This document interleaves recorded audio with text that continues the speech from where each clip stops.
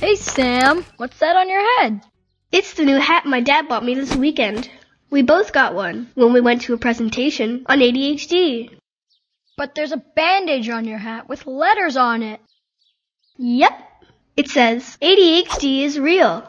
ADHD, or Attention Deficit Hyperactivity Disorder, is something that I have. Oh, are you sick? No, I'm not sick. Don't worry, you can't catch it.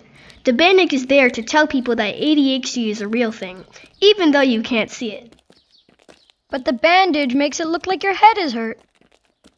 It is, sort of, but not like when you fall down and hurt yourself. ADHD means that my brain finds it harder to do some things. I have more trouble paying attention, and sometimes I can't stop paying attention when things are really interesting, but my dad said that I am just as smart as everyone else. Huh? I know it sounds kind of confusing. It was for me at first too, but I think I get it now.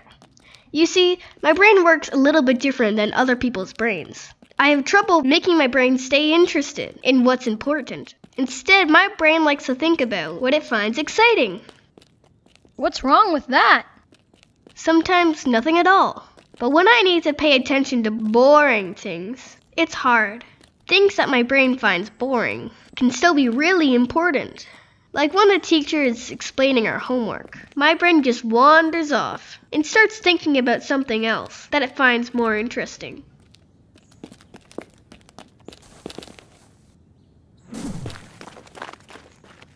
Wow, I can see how that might be a problem. Is that why you don't get your homework done sometimes?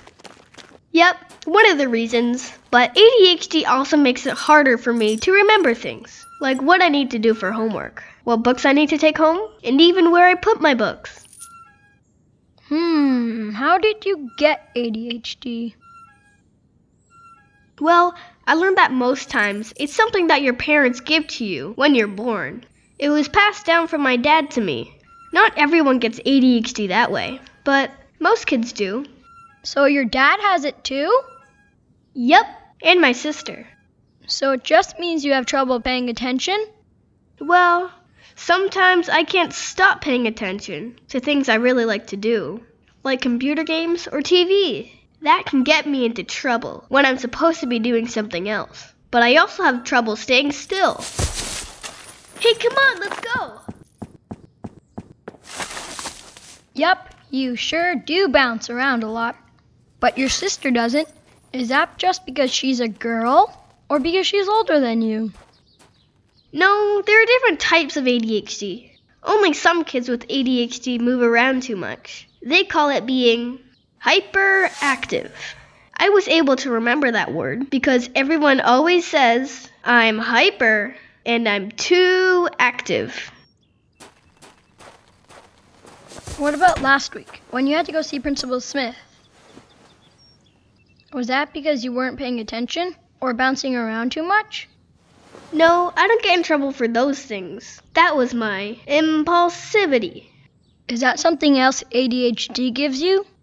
Yeah, but not all kids with ADHD are impulsive and hyperactive. Some are very quiet, like my sister, but she has just as much trouble paying attention as I do. She daydreams a lot. My mom says that our heads are in the clouds. So what's that impulse thing that got you into trouble? Well, that's a good way to put it. I get an impulse, like an idea in my brain, and before I can stop myself and figure out if it's a good thing to do, I've gone and done it. One of the other kids I met on the weekend said that his mom says he needs to stop and think, but sometimes kids with ADHD have a hard time doing that. What did Principal Smith say? Well, she said that she understood that I didn't really mean to push Melissa and call her a bad name. She reminded me that Melissa didn't mean to get in my way when I was late and rushing at the door to catch my bus, so I had to apologize to her. But why? That thing, ADHD, made you do it. Even though ADHD makes it harder for me to do the right thing sometimes, my mom says that I still have to follow the rules.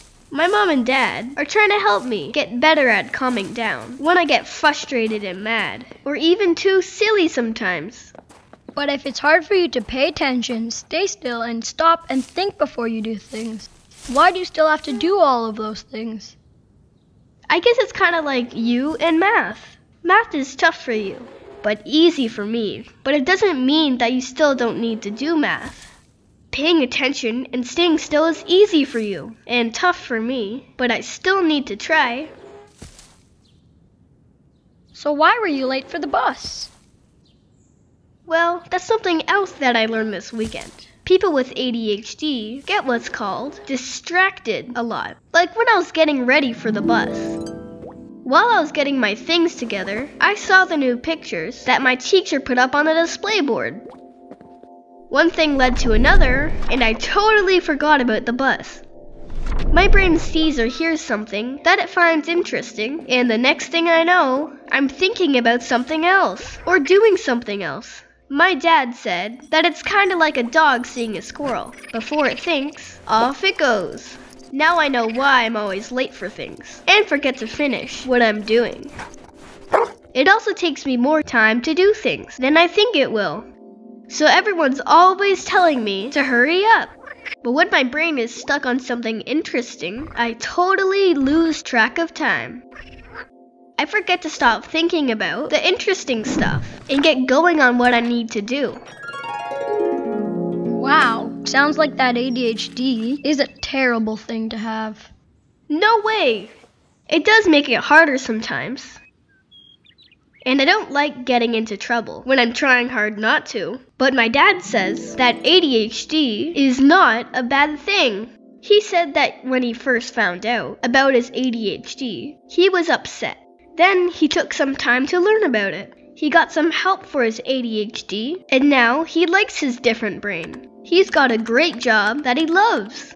My dad's boss told him that he comes up with the best ideas that no one else thinks of.